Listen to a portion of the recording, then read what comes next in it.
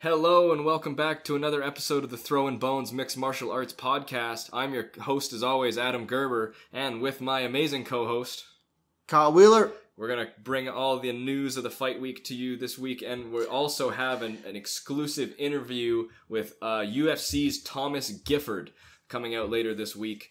We just finished interviewing him. It was a great interview. Learned a lot about him. Learned a lot about his fight prep and where he's going. And he's going to be the featured bout, the third fight down the card right before the co-main event on UFC Tampa, the Ioannian Jacek versus Michal Waterson card, and that's going to take place on October 12th. So keep your eye out for that interview. It's coming out next week. Right now, though, what's on our minds, Kyle? UFC 243. UFC 243, but before we can even get our minds around that, before we can even wrap it around that incredible record-breaking event that's coming up in Melbourne, we first need to get over the super stacked and worth it, I'd say, card that happened in UFC Copenhagen. We promised the people sparks, we promised them fireworks, we promised them action, we promised them drama, and I would say that we fulfilled all of those promises, or Copenhagen did, should I say. Yeah, we did. That was a great night of fights. Sorry, I'm just pumped up for this weekend. I jumped the gun a bit there. UFC 243, what can I say? I can't stop thinking about it. But UFC Copenhagen, that was a great card. That was a very surprising finish. And, yeah. Jeez, yeah. I was surprised how, that's something that we learned this week. We learned that Ovince St. Preux can give anyone the Von Flue choke, and then we should probably rename it to the St. Preux choke. Yeah. We learned that Ion Cutelaba, not only does he have some takedown chops, but that his ground and pound is terrifying. I've had several nightmares about it since the card. And we also learned that Jared Cannonier is a bad, bad man. Yeah, he's a bad man. I'm sure we knew that already, but top 5 for sure. What would you like to see next for Cannonier? Cannonier, oof. Well, I put a post up on the Throwin Bones _ MMA Instagram account, and I would like to see him fight, as you would say, the gatekeeper, Yoel Romero. Whoa, I would not. Let's roll it back. Let's backpedal a little bit on the gatekeeper. I've never called Yoel Romero a gatekeeper. Okay, sorry. Yeah, I don't know the definition. I'm sorry. So gatekeeper is he could be a gatekeeper, but to the championship. Well, he's the guy. To contendership. He's the guy. If you beat him, you get a shot. Yeah, if you beat him, you're next. So you'd rather see Jared Cannonier coming off a win over Jack Hermansson and Anderson Silva. You'd rather see him, and David Branch, don't forget. You'd rather see him go against the Yoel Romero going off a loss, and I've seen most people say that. To me, why would you not make him versus Costa for the #1 contender, or even have him fight the loser of Adesanya versus Whittaker? Well, because I've heard from Dana White that Costa's getting the next shot for sure. Yeah. So Romero or the loser of Whittaker Adesanya for Cannonier? Romero. You think so? Yeah. Why do you want to see that more? Because Costa already beat Yoel Romero. Yeah. He said he was getting the shot. When you say something, you follow through with it. So Costa gets the winner of Whittaker Adesanya. Yeah. But Cannonier, should he fight Romero or should he fight the loser of Whittaker Adesanya? What are you more interested in? I'd be more interested in him seeing versus the loser, the championship fight. To me, Romero needs to win 1 or 2 before he's even back in contention. Yeah, loser, that's fair. And I feel like Jack Hermansson is enough of a feather in your cap that you shouldn't have to fight Romero right after. I wouldn't say, though, because Yoel Romero, his last 2 or 3 fights were against Robert Whittaker, close decisions. His last 3 fights were close decisions. Very close decisions, yeah. So, I mean, he's still right there. Nothing's really changed too much for him. And, yeah, Jared Cannonier, that'd be an interesting test for him against such a strong wrestler like that. I would love to see him against the winner of Izzy and Whittaker. Mm-hmm. I just never thought of that. It is a hot division right now. I must say, Adam, you're a smart man. I must say. I didn't think of that one. Very hot division. I thought the fight was over in the second round when Hermansson took Cannonier's back. I thought that was it. Yeah. Like, I don't know about you sitting at home, but I said out loud, that's it. It's over. Hermansson's got him. But the fact that Cannonier was able to keep his composure and not only keep from getting submitted, but stand up against probably one of the most prolific submission threats and ground and pound threats in that division. Impressed me to the point that I now believe in him as a contender. For me, this was a sort of a proving it performance. It was seeing whether or not he could truly handle the grappling, or if it was going to be more of a war of attrition, and if he was really adverse to being taken down, and if it was going to go really wrong for him on the ground. He showed that he knows exactly what to do. He showed a methodical knowledge of how to stand back up, and then he carefully and insightfully implemented his stand-up game. Yeah, no, it was truly awesome to see. I just think since he's fought up at heavyweight and light heavyweight, he was 240 pounds or so not long ago. I think that just carrying that extra weight, I think he's just so much stronger, and he just has so much power behind his punches that he's really going to be a problem, especially now that he seems to be coming into his own. He's figuring everything out, not just his skill set, but mentally he seems very content being in there. So when you see the commitment level is completely different. Training in Arizona now. Not working full time in Alaska as a baggage operator in an airport. Yeah. The story of him not only coming from those humble beginnings and from working full time and training part time, but also being at heavyweight and the journey of him finding his true weight class and how to make his style work there. It's been a very thrilling journey to follow, and I can't wait to watch it culminate at the top. Yeah, no, I'm excited to see what's next for him. That was, I don't think too many people were thinking Cannonier was going to win this weekend. It was actually quite surprising seeing how strongly the people were rooting for Hermansson. So it was awesome, especially his last two fights. He's walked into enemy territory and got the job done. Yeah. What a speech afterward, hey? Yeah. Especially after being pretty much booed into silence in Brazil after defeating Anderson Silva. He went up there and he took everything, every minute they gave him, and then more. He said, you know what? You guys had the fight booked for 5 rounds.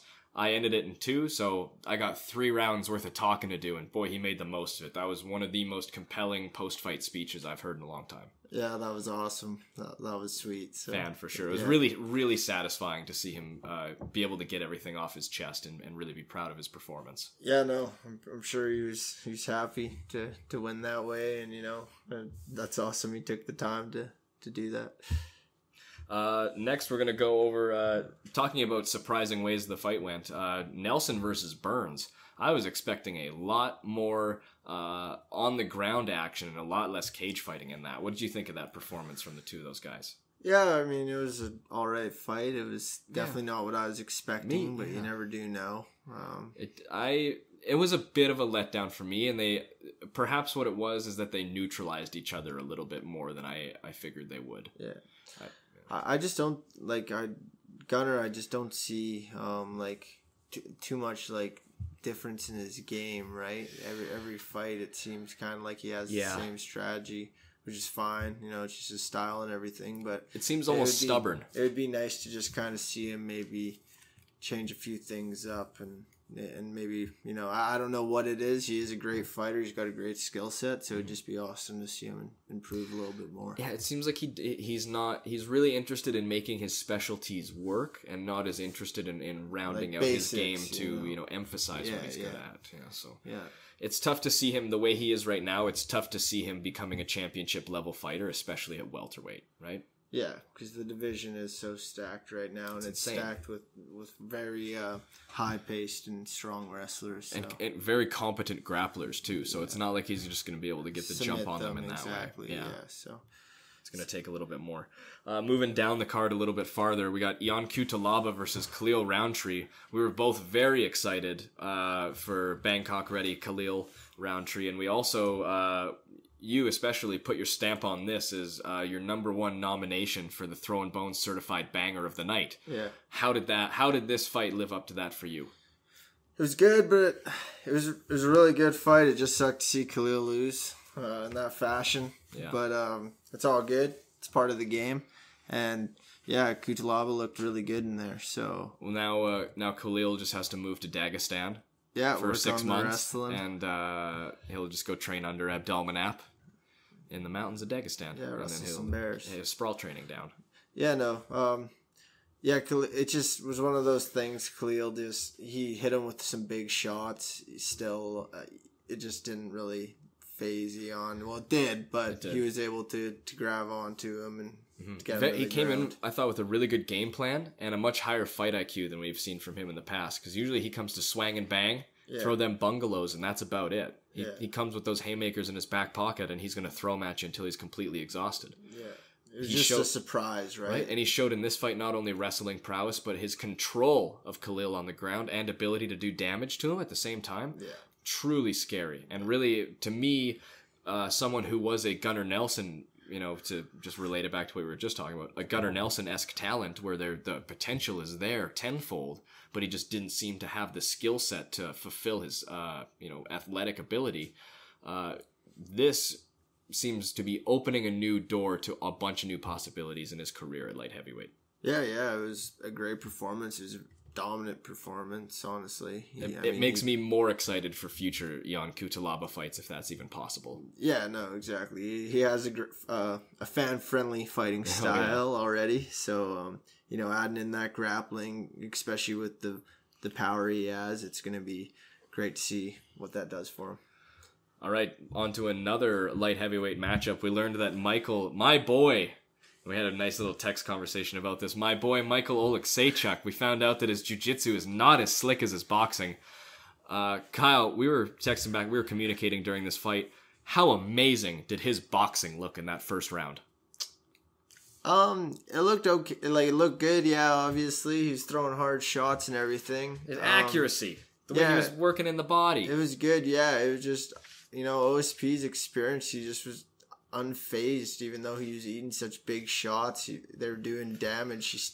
He seemed pretty phased. Yeah, no, but he did a great job. Even when he was rocked, he stayed composed and he got back to the game plan. He got the finish, right? So it was, to take him down is one thing. To go for a guillotine, like. At what point do you just go never ever try a guillotine on Ovince St. Preux? Yeah, I don't know why that was the strategy. It's just one of those things, he came out and he was throwing such big shots and he just gassed out quickly. So I'm sure he wasn't fully thinking, he didn't have his legs underneath him. It seemed he was very tired. OSP once again gets the Von Flue. It's comical at this point. It's hilarious. I lit you up on text. I thought it was funny. I was laughing. Oh, and it was right in the middle. Because you didn't know a whole lot about Oleksiejczuk before this, or I hadn't seen a lot of his performances. I was like, I told you he's a monster. Yeah, that's and he's coming after his to me. By the end of the first round, it looked like it was a matter of time, like the way he was digging those body shots and the way that OSP was sucking wind, but you can never count him out, and that's why I'm an OSP fan in the first place. The things that made me a fan of him were him fighting, breaking his foot, and then still coming out with the win, or fighting, breaking his arm in the second round, and still being able to take John Jones to a competitive decision. To be honest, as OSP kept eating the shots and not going down, I realized I was like, I think he's gonna do this. I think he's gonna win. I didn't know how. I was even thinking maybe a knockout, maybe a catch him. I think, what's his name? How do you pronounce it? Oleksiejczuk, yeah. Oleksiejczuk. Boom. There you go.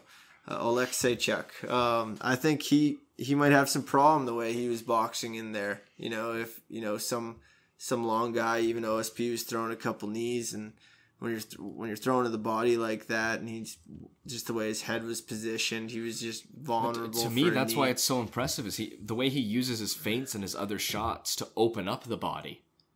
Like, to me, when he was throwing a body shot, it was always while OSP was reacting to something else he had thrown or looked like he was about to throw. Well, yeah, he was changing levels quite a bit on him, and he was confusing him. But it's pretty to watch. Yeah, it's pretty to watch. It's good to watch. It's awesome to watch. It's just in a sport, with kicks and knees, it might you get Dan Hookered one day. Yeah, you might end up on the canvas because of that one day. But OSP, man, What a performance. And like you were talking about last week about him, it's just one of those things he just always finds a way to just pull it off. Yeah. Like, and he stays in there. So can we talk about some celebrations here for a sec? We got to step back for a quick moment. I think that's pretty much all we have to say on Oleksiejczuk versus OSP. A fantastic fight. Really looking forward to Oleksiejczuk's performances in the future. Hopefully he can, I like his fighting style. I love his fighting style. A lot of promise, right? Yeah. If he can patch up those grappling holes. So, and having OSP in the division is always a fun thing. Should we change the name of the choke to the St. Preux choke? Might as well. At this point, I think we should. The guy who it's named after did it like twice. Yeah. This is OSP's fourth. High level competition. At this point, if you get caught in it, it's the St. Preux. I don't even understand how you still get caught in it. Yeah. It's just so, it's his move. But it's crazy. And to be that good at one submission and then have almost no other submissions. Yeah.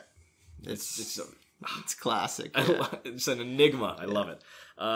Going back a couple fights, two of the winners above this, Cutelaba and Burns, shared post-fight celebrations. They did the same thing.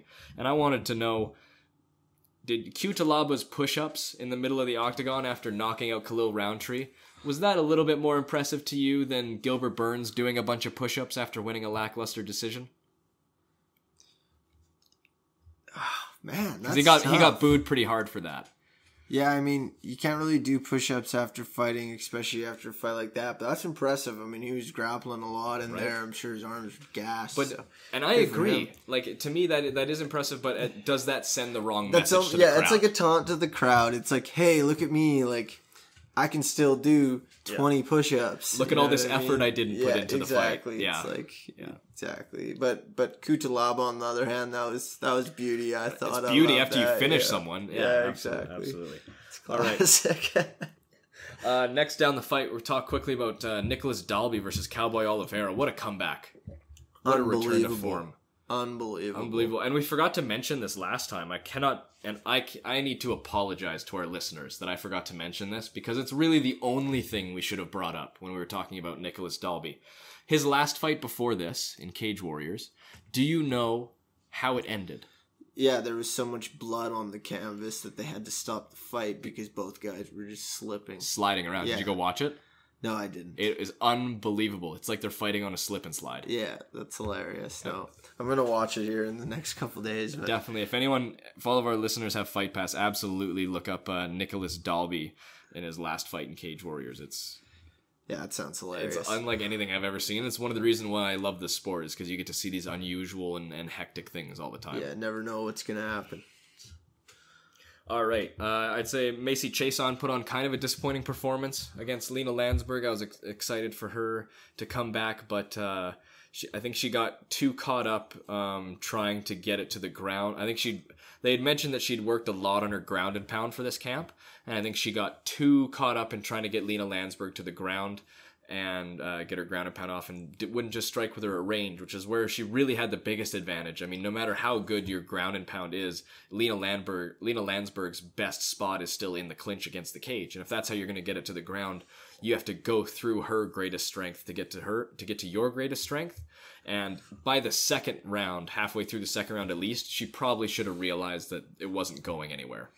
Yeah, it was a problem for her. Hopefully this is a prospect loss that you learned from. Yeah, and who knows, right? She hasn't fought in a little bit of time here, right? She like 8 months. She had an injury in her foot, and a crane fell on her house. Exactly. So who knows? She's gonna, hopefully after this, gets back in there. Maybe next time out she'll feel a bit more comfortable in there. Yeah. Something else I learned about her too is when she was a kid, she was shot on the street just randomly. That's crazy. Yeah. Wow. Almost died. That's crazy. Moving on from that, we got Mark Diakisi versus Lando Venata, and this was a really exposing moment for where these two guys are in their career right now, and really what the difference is, and why maybe they shouldn't be equated. What did you think of the performance? What did you think of Mark Diakisi coming out with the win?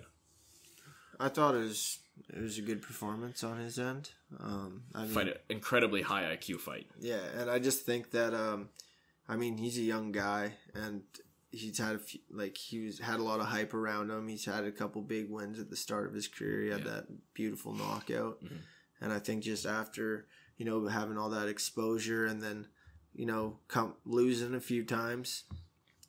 And then having, to build himself back up from that. And he came back and won a really intelligent fight against Joe Duffy. Wasn't his flashy self. He won points and he really built his game around winning every round. Yeah, because I remember watching that fight and lots of people were kind of calling it like this could be, it for him, right? So you never know. After the Harek Post fight. And he did a really good job. He really made the right adjustments and seemed to be doing the right things to get the win, improve his fight IQ, improve his fight game, and he really just seemed to step it up. Well, he focused on that calf kick super early. Yeah. He nailed 3 really good ones right off the bat, and then from there it seemed like Venata was playing catch-up the whole time on one leg, and every time he got a little bit of momentum, Iaquinta would completely shut that momentum down with a perfectly timed takedown, which is something he never would have done before.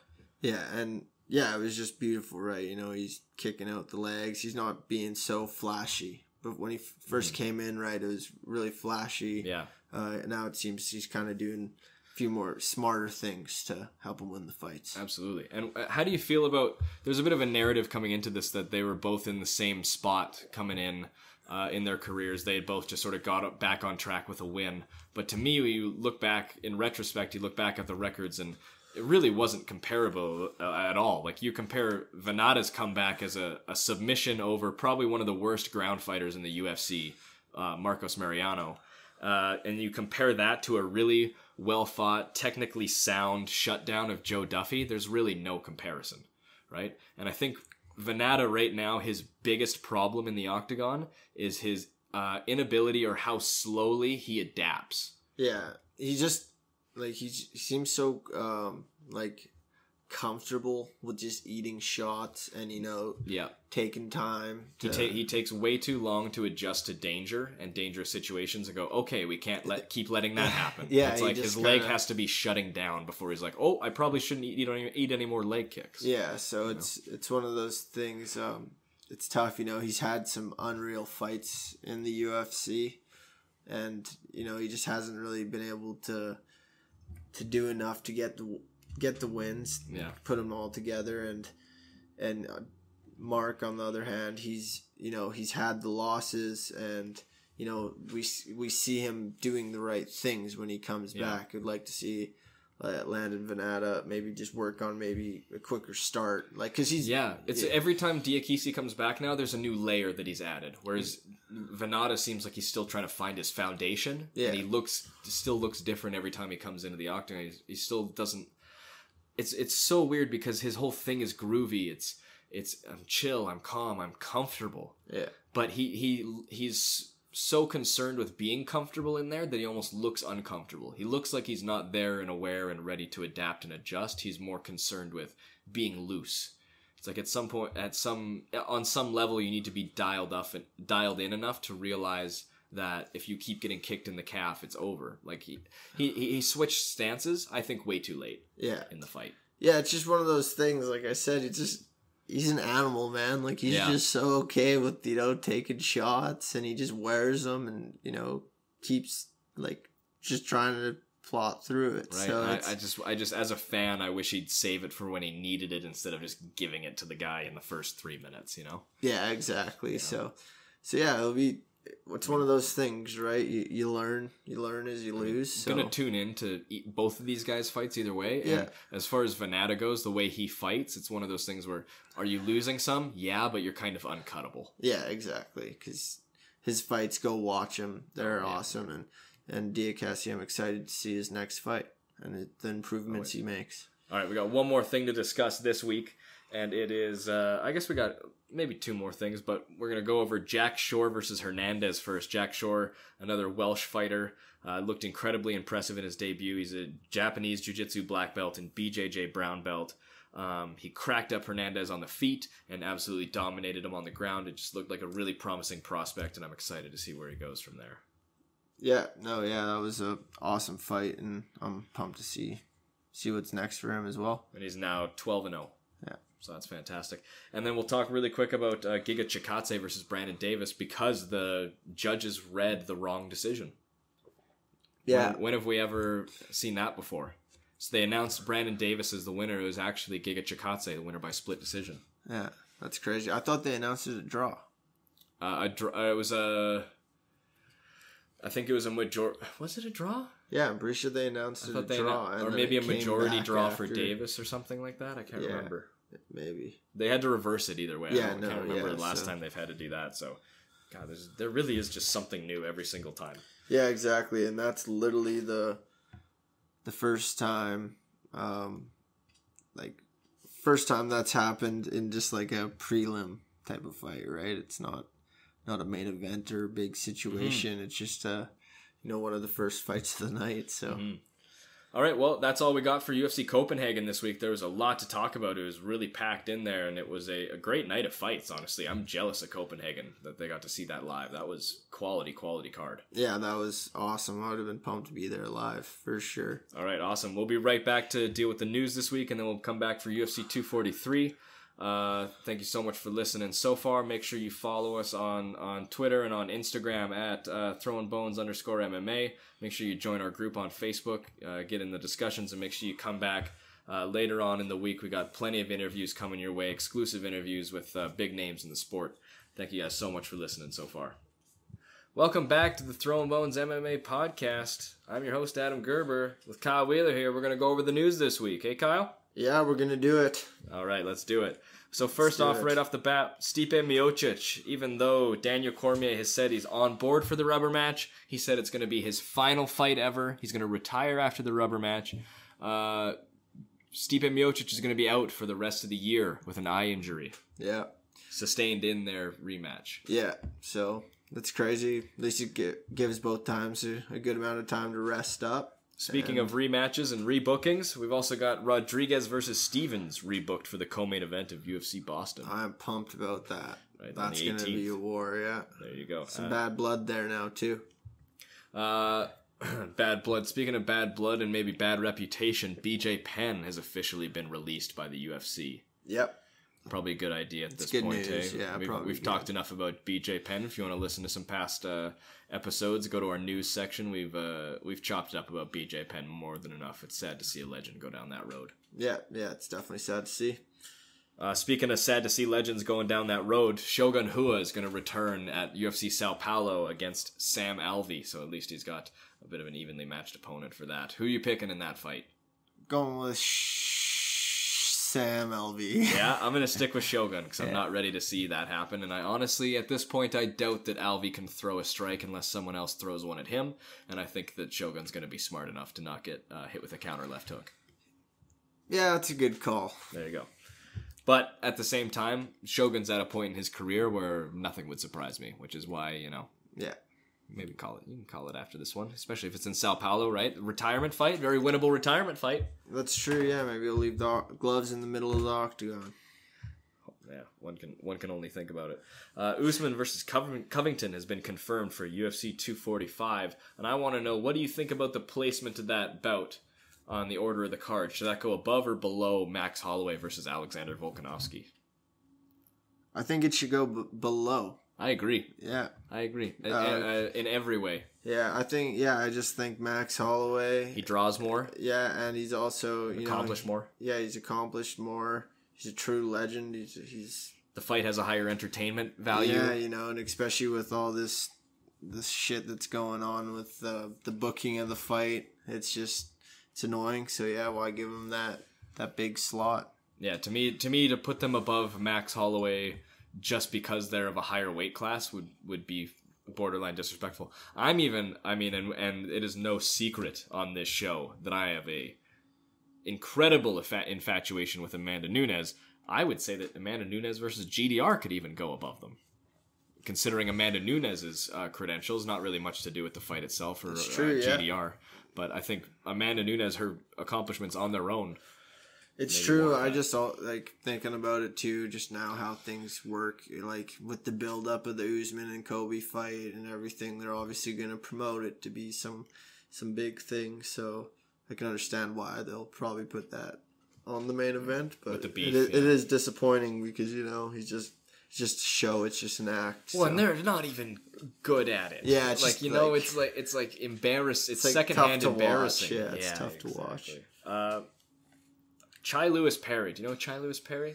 No, I Kickboxer, don't. Muay Thai artist. So he's sort of akin to Michael Jai White. Has just been tested by USADA, which can only mean usually people don't get tested by USADA for no reason. So hopefully means he's going to be making a transition over to MMA and is signed with the UFC. It'll be very interesting. We got Chikadze, we've got the Turkish Tyson, we've got all these people coming over. It's an exciting time for kickboxing and Muay Thai in the UFC. Yeah, no, it's awesome. I love to see that. I love that style, so love to see it in MMA. Oof. Okay, tell me if you love this. Vanderlei Silva has signed a deal with bare knuckle boxing. Yeah, I knew that. That's tough. Right? It's gonna. Yeah, I don't know.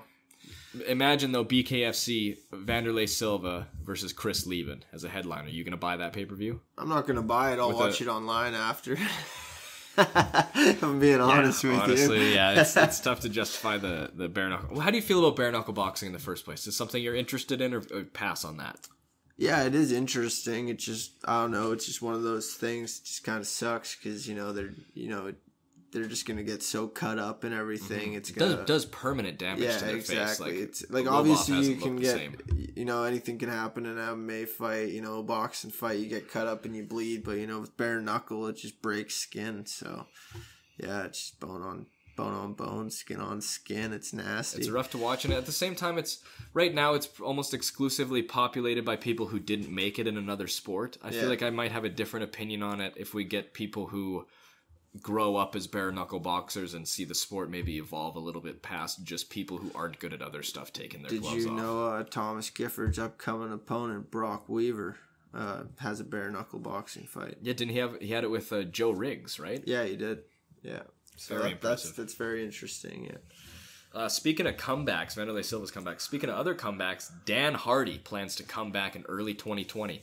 We've actually talked about this before. Once or twice, yeah. Awesome. That's cool. Good for Dan. But Are there any people in your mind that you think you'd like to see him come back against? Not really, to be honest.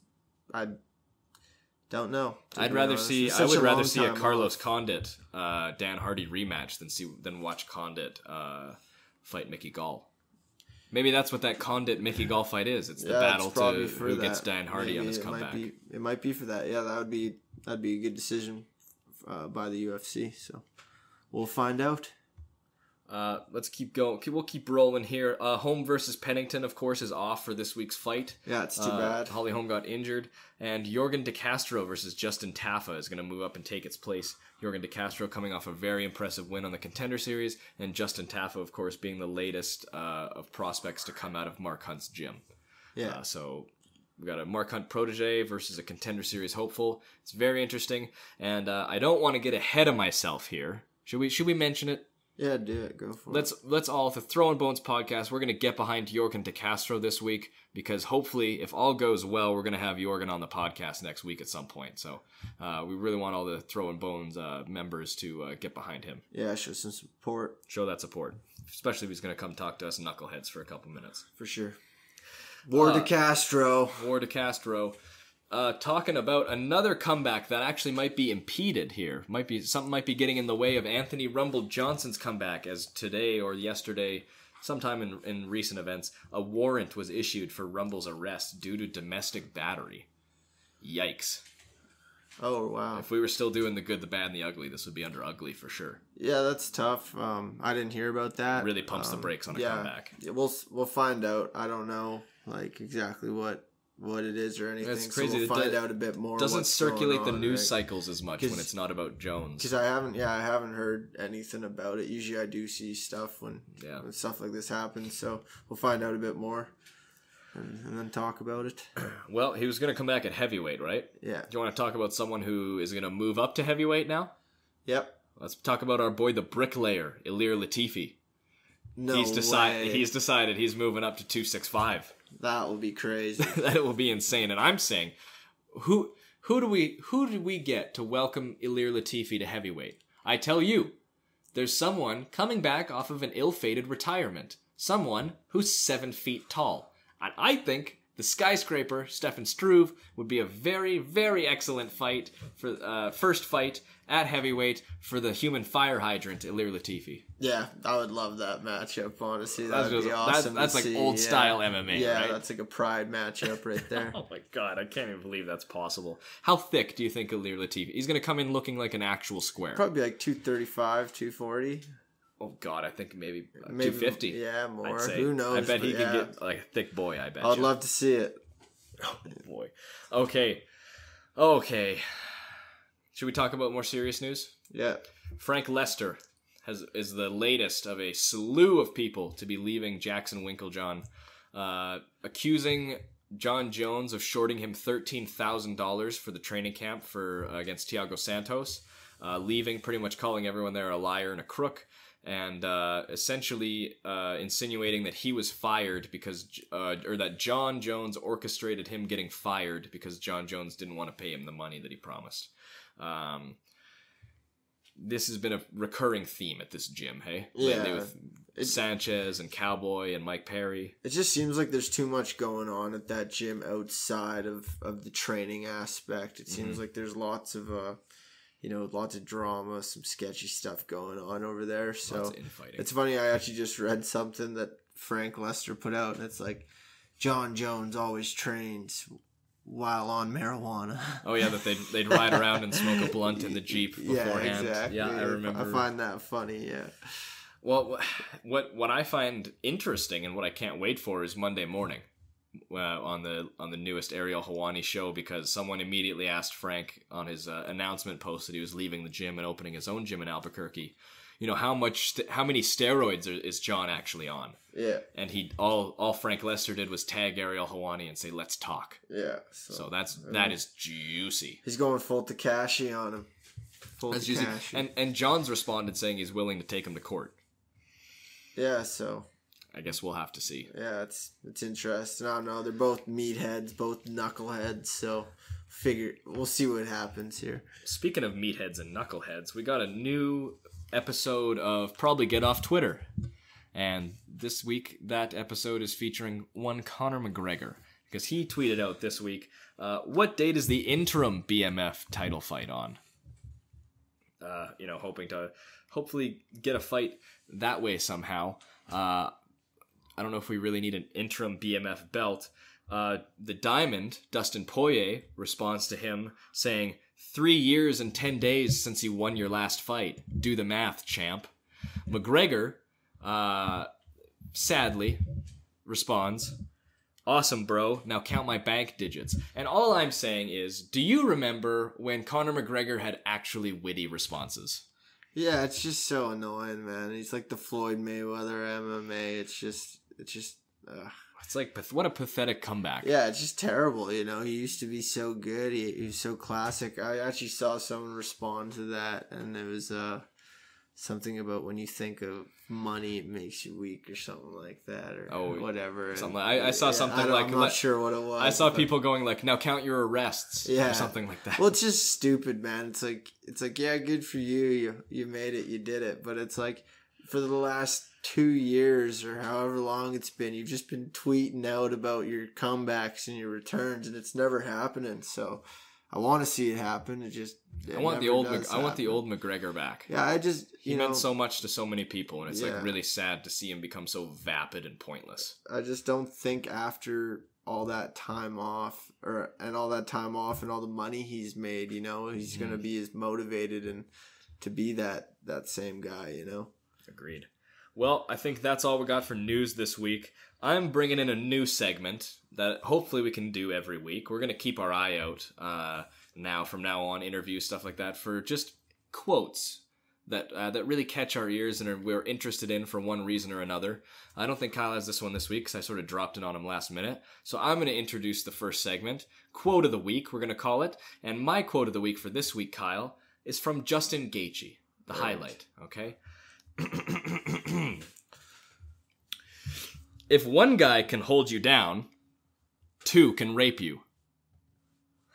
All right, that's all. We'll be back with our next segment of the Throwin Bones MMA podcast, breaking down UFC 243. Thanks a lot, folks. And welcome back to the Throwin Bones MMA podcast. This is our final segment of the week, breaking down UFC 243, the Rumble Down Under, Whittaker versus Adesanya, with the beautiful co-main event, Iaquinta versus Hooker, trying to determine the next bona fide contender in the UFC's most talent-rich division. Kyle, crikey, mate. Holy, what a fight card we got coming up this weekend in Australia. Down under. Ah, yeah. Oh, yeah. I'm just gonna let you hang on it. Yeah. You gotta go somewhere with it. I'm real pumped up for this weekend. Let's go get it. A bunch of sick fucks this weekend. Gonna lock it up in that cage and get after it. Alright, well, I'll get us off of this train. Who do you have in the main event? Who are you taking and why? Oh, I'm taking Bobby Knuckles in this one. Actually, I'm changing it. Yeah, you're going last minute? I'm going Adesanya. It's such a tough one to call. It is. Obviously, Robert Whittaker, he comes in, he has that power in both hands. His whole, his rise to the top of the middleweight division, he's done nothing but impress people and defy the odds. Lots of underdog wins, lots of big knockouts. Very true. On the come up, he's fought similar opponents to Adesanya, and he's had better results. They both finished Derek Brunson. Yep. But Adesanya did fight Brad Tavares for 5 rounds. He did obviously outclass him in that fight, but whereas Whittaker knocked him out. Yeah, in the first round. Yeah. So big left hook. And here's the thing: is that signature left hook of Whittaker's coming in after the right.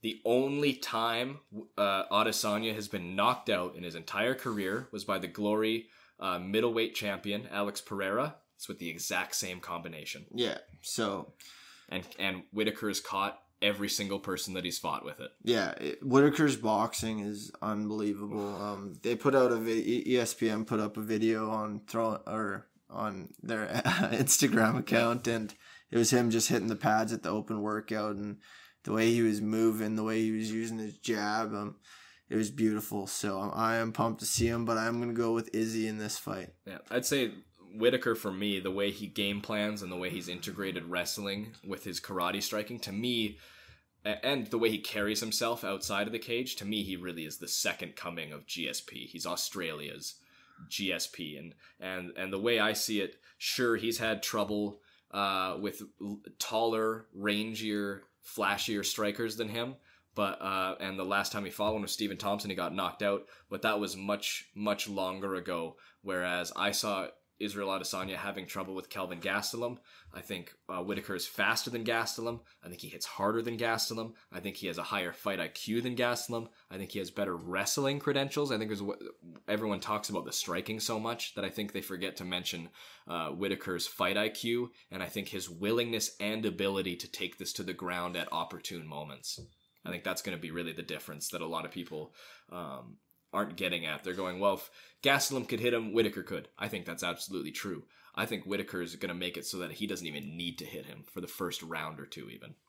Yeah, honestly, I think Adesanya is the type of guy, he's going to make a lot of improvements, especially in the wrestling department and the jiu-jitsu department. So even in his last fight against Gastelum, he did a way better job than we've seen in his previous fights. I even thought he could pull off a submission possibly. That was a dog fight though, so obviously both guys were tired, but it's cool to see even when he is tired, even though he is getting pushed to the brink, it's he still has the skill set. He's still able to come out. He takes big shots in his last fight and he kept coming forward. Absolutely. And he finished the fight strong. And he won the fight with that 5th round, I do believe, dropping Gastelum very close to finishing the fight. So definitely, it will be very, very interesting. It's one of those fights, though, because Whittaker has such heavy hands. And he's walked through the meat grinder. Exactly, and he's beat everybody.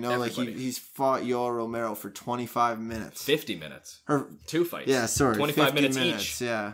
Each. 50 minutes, sorry. You got Jacare too. And you think about that and you compare it.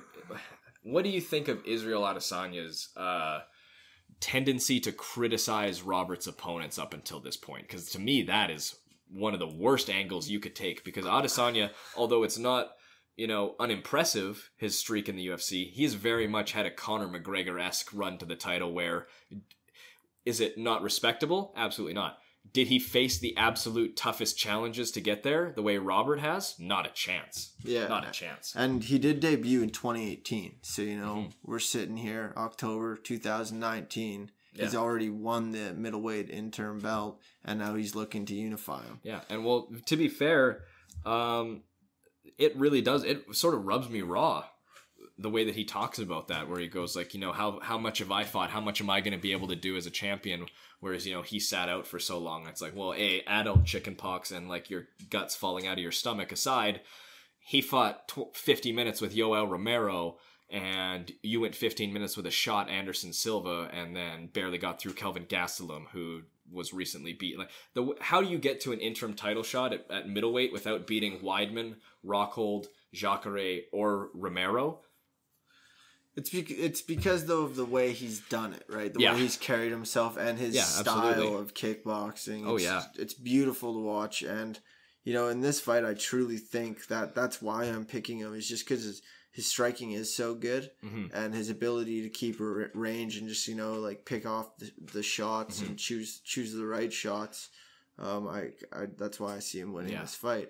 And that's totally fair. It's just that even if he does pull that off against Robert, I have a really, really, really tough time seeing how he would be able to pull off victories against the Romeros and the Hermansons, and even the Costas and the Cannoniers of the division, where they're so apt on the ground. Like, I think Romero would crush him. Yeah, just especially seeing Romero in his last fight, he took down Costa so easy. Yeah, the durability of Romero mixed with the raw power and the wrestling credentials, I don't know how Adesanya would deal with it. Honestly. Exactly. So he'd run out of options. So it's one of those things, but it is also, everybody has a plan till they get punched in the face, and Adesanya does a good job at tagging you up over and over again, and it just seems like he makes people think in there. He overloads your mainframe. Like he increases your cognitive load until your brain's overfilling with options that you need to deal with. Bruce Lee used to say, if you think it's too slow, there you go. So you gotta listen to Bruce, and he confuses people in there, and it's a really tough fight to call, but I'm gonna go with Adesanya. All right, so you're going Adesanya. I'm gonna go for Whittaker 100%. This is going to be a really interesting discussion next week, especially when we have the Legacy of the Fighter guys on to help us out with it.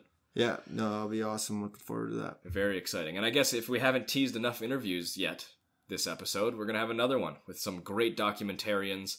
Legacy of a Fighter, they've done interviews with Bas Rutten, Ken Shamrock, Dan Severn, all the legends of the sport. It's really exciting. Randy Couture, all those guys. So keep your eyes open for that too. They're going to help us break down the 243 card after it happens next week. Let's move on to Iaquinta versus Hooker. Oh, that's a tough. I was thinking about that. This one's an even tougher fight to pick for me. I was thinking of that one this morning. To be honest, this fight, it's so hard to call. And I love Al. I love Raging Al. I love his fight style. But I just think it's going to be Hooker's night. I think that, and I feel that too, and I'm wondering why my gut feeling is that for so long. And I think it's just because of how similar Hooker's style is to Cowboy's, mixed with, like, just the front kicks alone, the use of the front kicks and the stepping knees alone, mixed with the fact that he is training his striking with Adesanya all the time. So, and not to mention that, who else is at City Kickboxing now with them all the time? Volkanovski. So I'd be super surprised if some of the grappling chops have not worn off on the rest of that team now that Volkanovski's been introduced to the group. And to me, this is really a question of, can Iaquinta land those big shots? And can he mix it up with his wrestling enough that he, like you just said, gets Hooker thinking enough to where he's not just going to be completely outclassed on the feet from a range kickboxing perspective. Yeah, he's worried about the shot. He's worried about being taken down. So yeah, and I'm going to just throw it out there. I'm going to say it's going to be a knee. It's going to be another knee. Another knee for Hooker. Ducking in on a takedown or bobbing and weaving, do you think? It's He's probably going to be slipping and ripping. He's going to be bobbing and weaving and maybe just bump into that knee. All right. Or he's like going to, might even be a takedown. I could see a head kick. I could see him slipping in a head kick. Yeah, it's going to be interesting. Or I could be completely wrong. I mean, he did have a recent fight with Cowboy where he saw some of those similar strikes. The front kicks, he ate some of those similar strikes. That could have been an experience that he adapts to, right? Exactly. That's hard to say. So yeah, it's going to be a great fight. I'm going to stay with Hooker. Yeah, I am as well. All right, we're both going Hooker for that one. Do you have a prediction? Is it knockout or decision? I got knockout. I think that it'll probably go to a decision, but I'd say I'm going to nominate this. I'm going to go ahead and nominate this for the Throwin Bones certified banger of the night. All right, this is my guess. I don't know what yours is for the card. Yeah, mine's Tai Tuivasa, bro. Oh, versus Sergey Spivak. Yeah. Sergey Spivak, a common opponent of friend of the show, Travis Fulton. Yep. Travis Fulton, if you haven't checked out that interview, go check that out. So Sergey Spivak's going to go against Tai Tuivasa, and of course, I think we're both going Tai Tuivasa for this one. I'm going Tai Tuivasa for sure. This seems like a matchup to get him back on track. Yeah, in his hometown. Yeah, exactly. And just seeing how he's coming off the losses, I think he's going to be coming. He's going to be swinging for the fences, and he's had the experience of a win in the UFC, the losses in the UFC. So I think he's going to come out, and I think he's going to knock him out. Hopefully, comes out a bit more measured and paced and ready to methodically take him to the finish. Yeah, I think he's going to come out, be looking clean and mean, and knock him out probably in the first or second round. All right. Awesome. I'm gonna go first round knockout Tai Tuivasa. Damn. Yeah. All right. I'm gonna say second round just because I think he's gonna be a little bit reserved in the first round and feel him out a little bit more and try and be more responsible with his game plan. Yeah, I think he's gonna get in there. He's gonna swing a few punches and chug a beer from a shoe. I hope so, and I hope whoever is covering, whoever is announcing, whoever's commentating, I hope they give him his shoe. Yeah. I hate that Joe Rogan won't do that. Yeah, come on, Joe. Yeah, right. It's so much fun. Why are you not participating? Anyway, we're going to move on. I think we're going to skip Luke Jumeau versus Diego Lima. We'll do that one after because I really want to make sure we talk about Justin Tafa versus Yorgan De Castro. Two big boys throwing lots of power. Yorgan De Castro coming off a very impressive performance on the Dana White's Tuesday Night Contender Series. And Justin Tafa, of course, a protege of Mark Hunt, training with Tai Tuivasa. This Australian-New Zealand MMA scene really seems to be exploding and bringing in light heavyweights and heavyweights in a way that I wouldn't really expect. Yeah, no, it's cool. They obviously have a lot of talent there. I mean, Australia is known for their rugby. So big guys, huge guys actually, and powerful guys. So it's awesome to see them coming into the UFC and having success. We've seen Mark Hunt with his success in the UFC, and it's awesome just to see how many prospects are coming out of there. Mm-hmm. The more diversity in nations that we can have in the sport, the more I enjoy it. The more cultures you can learn about, the more styles you're offered, the more interest there is in general. Yeah, it's awesome. Yeah, everybody has their own way of doing things anywhere you go. So it's cool to see all the different styles and everything you get. Absolutely. Saying that though, there's really only one person to pick, and that's Yorgan De Castro. That is. All right. So Throwin Bones is firmly behind Yorgan De Castro. De Castro. De Castro, the man with the plan. He's got a family. He's making his dream come true, and he works from 5 a.m. Until 4 in the afternoon every single day and works his training in around that. So it's very much the Jared Cannonier situation. It's very much the situation that Thomas Gifford, if you listen to our other interview that comes out this week, he found himself in. And hopefully he can go in there, get a huge performance bonus, and start dedicating all of his time to something that he's so clearly talented at. No, yeah, for sure. And yeah, I also think, I think these guys that work the full-time jobs and stuff, they come in and they're just so hungry, right? Because that's what they think about all day. You're in there, you might be doing something you like to do, but it's not what you love to do. What these guys love to do is fight. So it's awesome to see these guys when they get into the bigger leagues and they're finally able to start fully focusing on their training. I couldn't agree more, honestly. So right on. All right. So just to end out the show, we're going to go with Dudes I Know. One of my favorite segments. We got Jake Matthews coming in fighting a guy. I don't know. I guess we're allergic to moving Jake Matthews up the rankings. I would have thought he's above that by now. I would have thought, you move up closer to top 15, but instead he's got someone who I have no idea who he is. Maybe 1 or 2 fights in the UFC, and we're just going to keep putting him on on the regional scene and not move him up the rankings. So that's a little bit disappointing. We got Brad Riddle, who is a hot prospect according to Adesanya and Eugene Barman and Dan Hooker. He trains with them.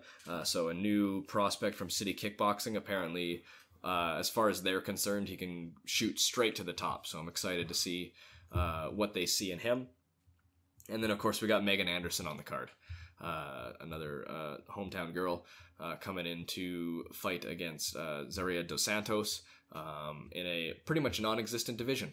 And we're not really sure if women's 145 is going to stay around or not, or if we should even pay attention to this as a serious fight in the UFC, or if it's just something that's happening while they figure out while they let people run out their contracts before they can cut them.